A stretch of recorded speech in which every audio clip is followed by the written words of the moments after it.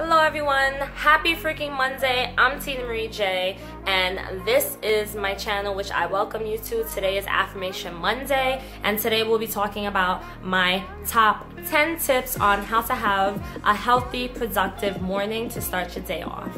Now, at the end of this video, if you liked it, please give me a nice thumbs up, leave a comment, and let me know what you thought of the video. And don't be afraid to press that little subscribe button. Tip number 1, avoid social media on your phone early in the morning. I know this is very difficult for most of us because it becomes a habit, especially if you're addicted to your phone like I am.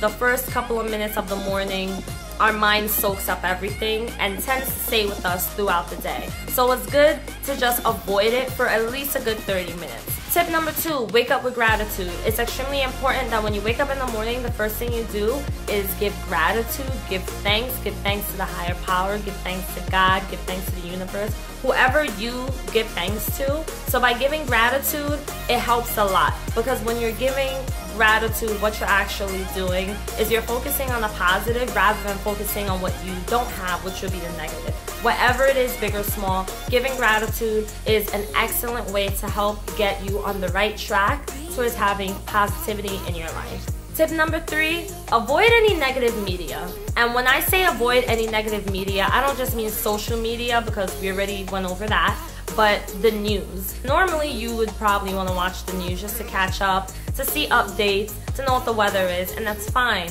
However, we don't realize that the media on TV and on the radio conditions our thinking. And it conditions our thinking in a way where it's not healthy at all, especially if you're someone that's trying to get towards the track of having a positive life and thinking more positively and more freely. Tip number 4 is one of my ultimate, most favorite tips of all that I have ever added to my life. Spend at least 30 minutes to an hour of listening to motivational audios. This is very important. I highly suggest that anyone who is trying to reframe their mindset and shift their thinking starts listening to motivational videos. Tip number 5, affirmations. You guys already know we do our Monday affirmations every week.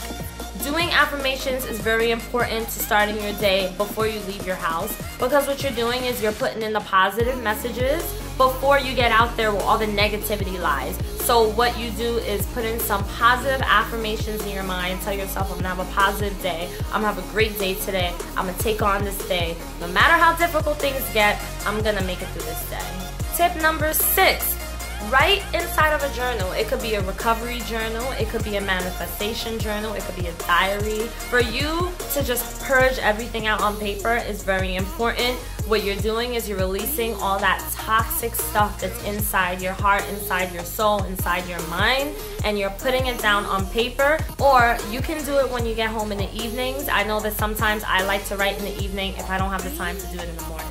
Tip number 7, if you have the time, take at least 1 hour in the morning doing something that you love. Whatever it is, it's very important that we take the time to do something that we love just because we love to do it.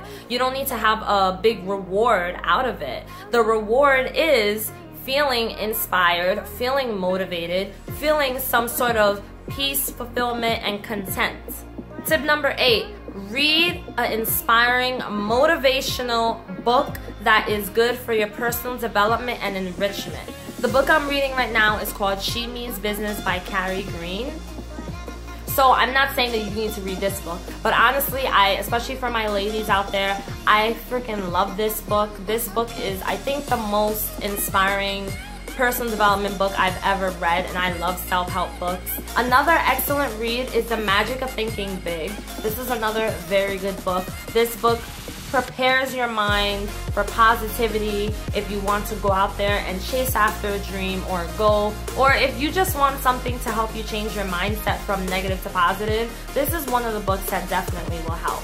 Just books that are going to take your mind from I can't to I can, or I won't to I will. If you can't do this in the morning, take time in the evening to read a book. Tip number 9 is practice surrounding yourself with positive energy and light. This could be anything. This could be surrounding yourself with positive people, surrounding yourself with positive influences, any of the other tips that I mentioned incorporated are actually a way of surrounding yourself with positive energy. We all have this light. Some of us have a negative aura and some of us have a positive aura. You can be an introvert, an extrovert, it does not matter. For example, the way that I surround myself with positive energy and light is I make YouTube videos about things that are important to me, something that I love. I write, I journal, I write poetry. I surround myself with things that are gonna make me feel happy. I have on my desk some quotes. I surround myself with these things. It sounds so simple, but it really does change your mindset. The final tip, number 10, is to protect that positive energy and light that you are surrounding yourself with. Protect it with everything you've got, because I'm telling you, once you leave the door, there's gonna be nothing but bull crap out there trying to interfere and get in your way. It's okay if you have some people that you're around that may not be so positive, but it's not okay to allow their negativity to penetrate your area. This doesn't mean that you're gonna walk around happy all the time, because even I'm not happy all the time. But as long as you can take your mind back to that positive energy source, that is the most important thing. Now I would like you to close your eyes and to envision what I'm saying. Put yourself in a place of relaxation. Put yourself in a place of calmness, a place of peace. And I just want you to envision yourself surrounded by the silence. Imagine that you can see the silence. Imagine the color of the silence. Imagine the feeling of the silence. And I want you to just embrace it and to just allow the silence to remain with you at peace. As you listen to my words, I want you to picture everything that I say. You are sitting in a bubble of peace, a bubble of silence, a bubble of tranquility and awareness. This bubble protects you from any outside negative influences, any outside negative messages that can penetrate your mind. You are inside of your positive arena. And surrounding your arena is light. A ton of light, more than enough light for you to feel the wholeness within. You have so much beauty in you. You have so much positivity in you. You can adapt to all changes that come your way in your life. Others' negativity cannot hurt you, influence you, or persuade you. Others' negative manipulation tactics cannot hurt you, manipulate you, or persuade you. In this arena of positivity, the light that shines attracts positive. Positive attracts positive. You don't allow anyone to come inside and to penetrate and to hurt you and to take advantage of you, because your positive energy attracts positive. When negativity tries and interfere and penetrate your arena, your protected shield, which is your bubble, it bounces off. Because you know now, you know how to protect your positivity. You know how to protect that positive energy, that light that pushes everything away. You've been through situations that have caused you to question a lot of things. You've been through hurts and disappointments, pains, betrayal, deceitfulness. You've been through more than enough that you're now well prepared emotionally and mentally to protect yourself from anything outside that tries to intervene. The outside world is not of you, you live in it.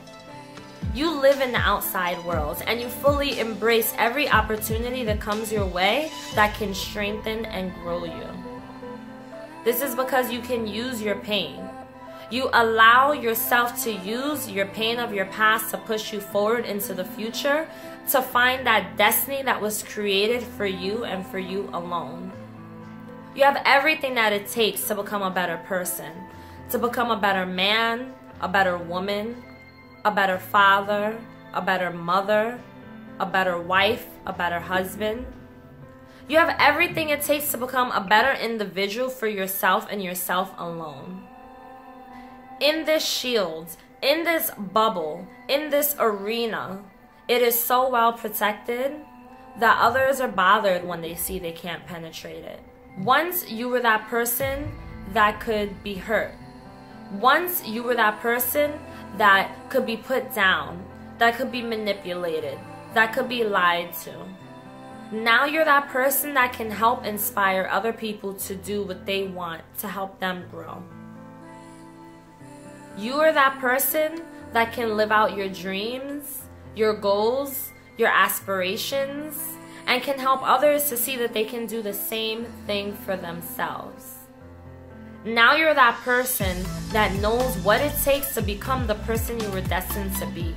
Now you know what it takes to become the individual that can fulfill their purpose. We are no higher than anyone else. We are no lower than anyone else. You use this positive energy in your arena and you share it. You don't hoard it for yourself. You share it by loving other people, loving them for who they are, not for what they have or for what they look like. You share this love for all nationalities, all ethnicities, all cultures, all races, all religions. This is what God wants, is for us to love other people no matter what. And this is something that you know how to do because you've learned how to love. You've learned how to love people, and you're learning how to love yourself. You are beautiful. You are unique. You are kind. You are you. You do not need to be fixed. You do not need to be changed.